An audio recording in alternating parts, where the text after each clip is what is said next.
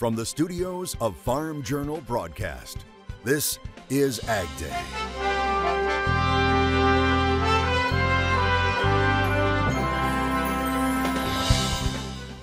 Planting a crop just got a whole lot more expensive. Last year they were paying probably about $350 a ton for urea. This year it's close to $1,000, or in some instances over $1,000 per ton. How rice farmers are farming among higher input costs, planting in the middle of a war zone. The mayor of one Ukrainian city speaks out as farmers fight to save their fields. Drought has its grip on the western part of the country, but in other areas, it's exactly the opposite. You know, we're looking at the prospect for some planting delays. We get the latest on soil moisture as farmers prepare to plant right now on AgDay. Good morning, I'm Tyne Morgan. Clinton Griffiths is on vacation. Well, drought is continuing to persist across much of the West as we head into planting. The latest drought monitor putting just over 57% of the country in moderate to exceptional drought. That's a slight improvement from last week. But drought conditions are up 12% from the same time last year. Meteorologist Matt Yurasovic will take a closer look at how things have progressed with the drought monitor over the past several weeks coming up. But in other parts of the country, it's the opposite. It's simply too wet to plant. You can see on this map where topsoil is short to very short, with the areas in red most concerned. USDA meteorologist Brad Rippey tells me one of the key wet pockets right now is in the eastern Corn Belt. All 5 states east of the Mississippi River are reporting topsoil moisture at least 1/4 surplus, and some of that wetness is extending south into some of the Mississippi Delta states. You know, we're looking at the prospect for some planting delays across the southern and eastern Corn Belt. It's all consistent with that La Nina-driven storm track that takes the storms out through the central Great Plains and then into the Midwest. So we are looking at places like southern Illinois, Indiana, Ohio, and southern Michigan, likely to experience ongoing wetness on top of the wetness that already exists. We have seen flooding already. Parts of the Ohio Valley, the Wabash River in Indiana has had quite a bit of flooding this spring. Now, Rippey tells me conditions are somewhat better as you move north and west, and it's less likely the upper Midwest stays saturated as the planting season inches closer. AgDay weather, brought to you by AGI Nico. AGI Nico dryers have an average of 1 to 2 pounds heavier test weight per bushel than screen dryers. They can also save you 30% on average in fuel savings. That's money in your pocket. Visit aggrowth.com/Nico for more information. Well, meanwhile, dry weather is continuing to fuel dangerous conditions in the West. Matt Yurasovic joins us with more. Yeah, Tyne, that's right. There's been more dry weather back there in the West, and we've got to take a look at the newest drought monitor that came out just yesterday afternoon. And if we take a look at that, starting 4 weeks ago, you'll notice again back in the West, we've had a lot of areas that have really stayed dry in extreme to exceptional drought conditions. Now as we move forward, you're going to notice the West stays very dry. There's a couple changes there in the East, but most of the dry weather has been back in the West, even with a little precipitation. The current drought monitor still showing dry conditions in the Mid-Atlantic and the Southeast, and then from southern Louisiana through Texas, Oklahoma, New Mexico, and back to the West, still very dry. Today we also have fire conditions there elevated in the area highlighted in orange from Dallas all the way up through central Nebraska, and elevated risks there north of Wichita and in parts of Oklahoma. Over the next 10 days, lots of precipitation going to be on the way, most of it from Texas and Oklahoma on to the east, but also Pacific Northwest and Northern Rockies could be looking at some good doses of mountain snow and some heavier showers in the lower valleys. And this video shows now just how tough farmers in the Ukraine really are. Susie Kinzenbaugh is the president of Kinsey, and she's been sharing videos on Twitter of farmers using their equipment, continuing to plant in the war-ravaged country, including this farmer. Great to see, and hopefully they stay safe. I'll have more on your forecast coming up. USDA is signaling there are now 95 commercial flocks confirmed with a deadly avian influenza strain.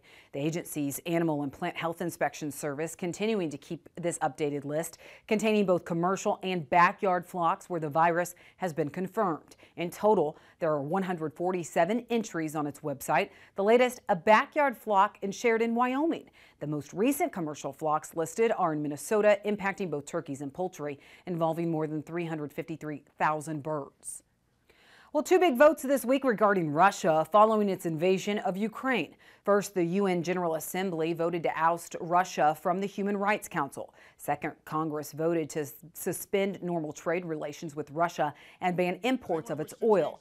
And for farmers in parts of Ukraine, the situation seems to grow more dangerous by the day. The mayor of the city, Melitopol, in the southeastern part of the country, speaking out about what farmers are facing. A very dangerous situation with agriculture and farms, because Russian soldiers try to find all agricultural equipment and take it off to Crimea also. That's why it's a very dangerous situation, because Ukraine gave because we can't make anything in our land, and of course at summer and autumn we can't take anything from the land, and now Ukraine gave 30% of agricultural production, of some agricultural production of all over the world. And it's a hard situation, not only for Ukraine, but all over the world. Yes, it's a terrible situation. The mayor says there is no food in the city and there's no pharmacy right now. He says Russian soldiers are kidnapping businessmen and civilians, stealing their money and their clothes. And the invasion of Ukraine could have ripple effects on food supplies around the world, especially Africa and the Middle East. And there's word the Biden administration is preparing to tap an emergency fund to help people in those regions. A U.S. Agency for International Development officials spoke with lawmakers this week. It's estimated hunger and poverty could exceed the global food price crisis of 2007 to 2008.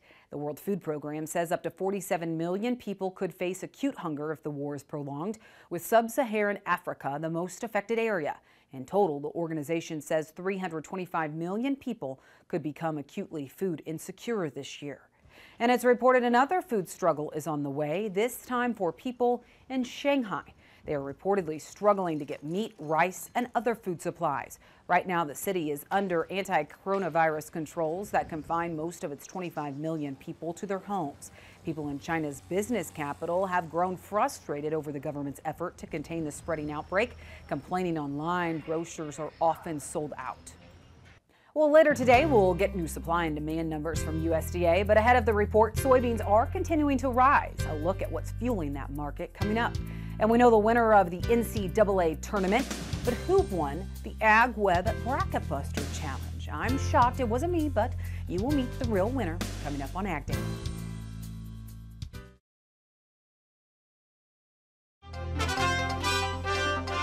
Food producer Conagra says higher than expected cost pressures will continue for the rest of the year.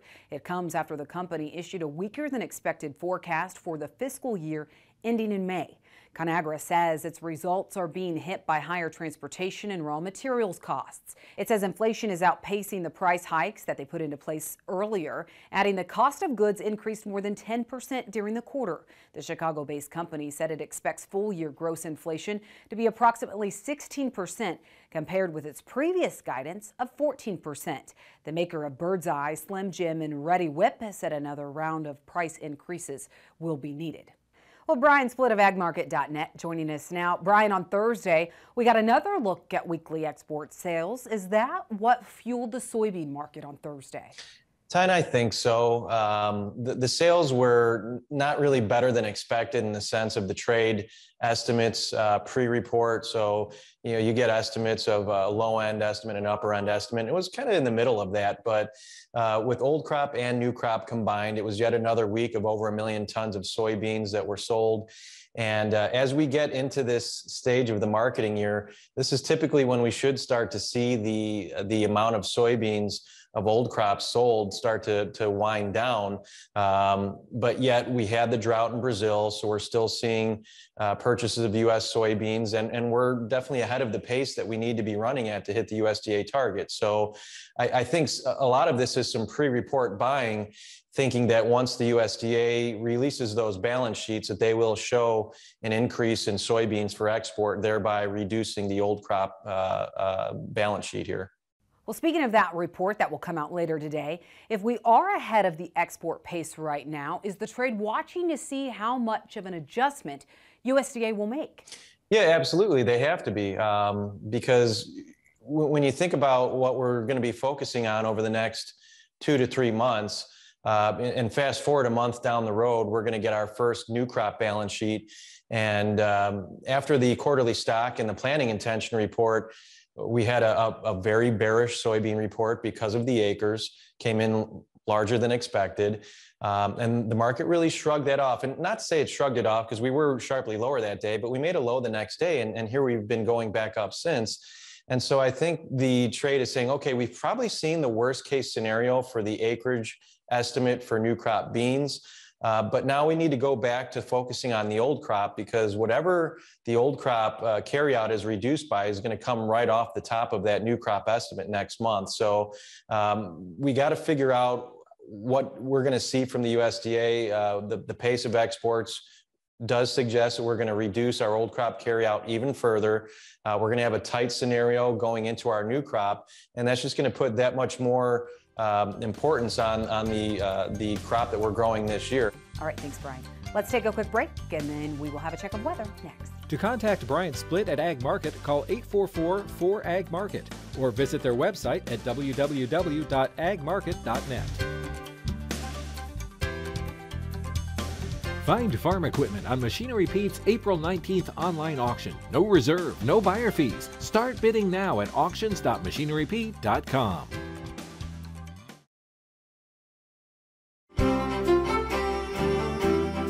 I'm joined again by meteorologist Matt Yurosavik. Matt, the South has been dealing with a week of wild weather, but this period of active weather is not over. Yeah, Tyne, that's right. It's going to be another very active week next week, even heading into the weekend. Still staying active in parts of the country, especially in the east as we head through Friday, still with some rain and snow showers there in parts of the country that have been seeing those colder shots of air. Meanwhile, back in the west through Friday, staying very, very warm.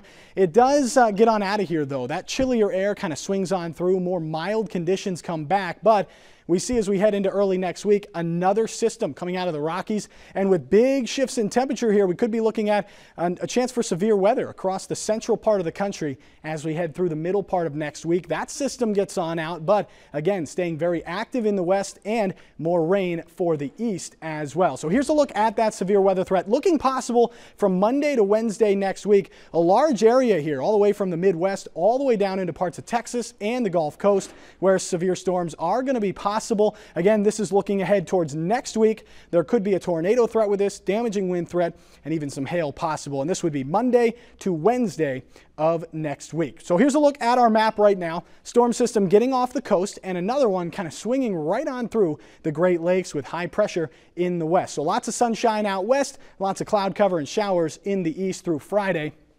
Heading into Saturday, high pressure moving towards the center of the country. Still some light snow showers there for parts of the Great Lakes, and some rain moving through interior portions of New England. Another cold front coming into the west, though, bringing a reinforcing shot of some chillier air and some higher elevation snow in the northern Rockies. So here's a look at those temperatures. And yeah, it is going to be very chilly across the east, especially as we head towards tomorrow morning. We're going to be looking at lows all the way down into the lower 50s into parts of Atlanta and down where the Masters is, Augusta, Georgia. It's going to be a chilly morning to start off. Meanwhile, 30s in the upper Midwest. And then we've got to talk about the chillier temperatures hanging around in parts of the Great Lakes. But notice, still pretty warm. Southern Georgia down through Florida. 80s popping up on the map again in Amarillo, down toward Dallas and San Antonio. And it could be closing in on triple digits back in Phoenix. So staying very warm out ahead of that next system. That's a look around the country. Now let's take a look at the weather where you live. Caribou, Maine, wintry mix turning to rain, a high of 40 degrees. Moving to Paragon, Indiana, rain and snow showers, a high of 44. And Farmington, New Mexico, lots of sun and staying mild, a high of 68. Well, input costs are rising, especially for rice farmers. Up next, we check in on how Plant 2020 is coming along in Louisiana. Find farm equipment on Machinery Pete's April 19th online auction. No reserve, no buyer fees. Start bidding now at auctions.machinerypete.com.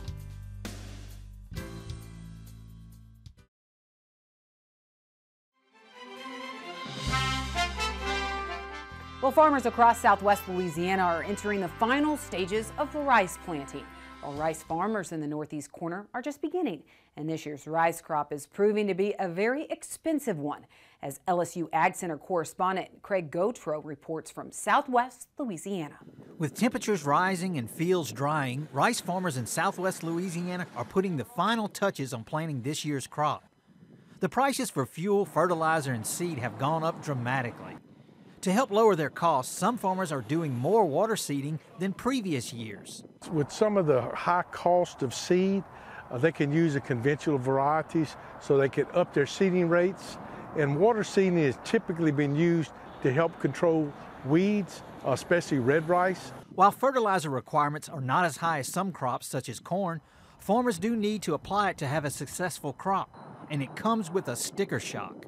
Last year they were paying probably about $350 a ton for urea. This year it's close to $1,000, or in some instances over $1,000 per ton. Prices for farm commodities have risen, but rice prices have not seen dramatic increases like other crops. The price of rice really hadn't seen the boost that we have in some of the other commodities. So it's going to be a real tough season because we really don't have the potential for a lot higher yields. Levy says rice acres could approach 440,000 acres in Louisiana if North Louisiana has any significant acreage, but he doesn't expect that number to be quite that high. North Louisiana has the options to plant corn or soybeans, so some of those acres may shift to one of those crops. Farmers in North Louisiana are just beginning to plant their rice crop, which makes up about 20% of the state's rice acreage. With the LSU Ag Center, this is Craig Gautreaux reporting. Thanks, Craig. Well, rice farmers in South Louisiana hope to have their first crop harvested by August 15th, which will allow them the opportunity to grow a second crop from the stubble. Coming up, how did you do with your NCAA bracket this year? Well, I talk with the winner of our Bracket Buster Challenge for some insight on how to make a winning one. That's next. Find farm equipment on Machinery Pete's April 19th online auction. No reserve, no buyer fees. Start bidding now at auctions.machinerypete.com.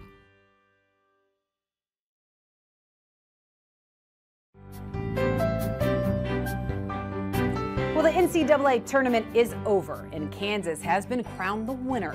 But we have some winners as well from our AgWeb Bracket Busters Challenge. We want to say congratulations to all the winners of the first Bracket Busters Challenge presented by Case IH. More than 1,200 farmers and ag industry professionals from across the U.S. took part this year. Clinton, Chip, and I did fill out brackets and look at how well we did. Or not so well. Chip finishing ahead of Clinton and I, coming in 322nd. I'm very proud of my 615th place. And Clinton, well, good thing he's on vacation. We'll have to break it to him that he's finished 976th place. Knowing him, he probably had Oklahoma State winning the whole thing. All right, so here are the actual real winners this year. Third place went to Deborah Ellis of Pleasanton, Kansas. She got $250. Bill Wagner of North Dakota came in second, getting $500. And the first place winner, and the winner of $1,000, went to Marion Dovenberg of Minneapolis, Minnesota. I got to talk to Marion about how she managed to make all those great picks. Absolutely total luck. I mean, I fill out the bracket just because it's fun. I think two things gave me a little bit of an edge. One was that I picked Murray State, which was not a high-ranking team. And that was totally because by coincidence, I heard some sports announcer mention they liked Murray State. And when I saw it on the bracket, it was like, oh, I'll take this guy. And then I had North Carolina, and they ended up in the final game. which I had them in the final game. And, you know, hardly anyone put an 8th seed in the final game because, you know, the reality is that wasn't the smartest move in the world, but it turned out to be great. So I think between Murray State and North Carolina, it made up for all my other mistakes. So I can live with that. I have several nephews and brothers that I need to keep the bragging rights going, you know, in perpetuity. It'll go forever. So I've set the bar now, and we'll see if they can jump high enough, but I doubt it. and it's all in good fun. That's what it's about. So it was. Congratulations to Marion and all the winners in our Bracket Busters Challenge presented by Case IH. Well, that's all the time we have this morning. Thank you for watching. For all of us at AgDay, I'm Ty Morgan. Have a great weekend in Farm Country.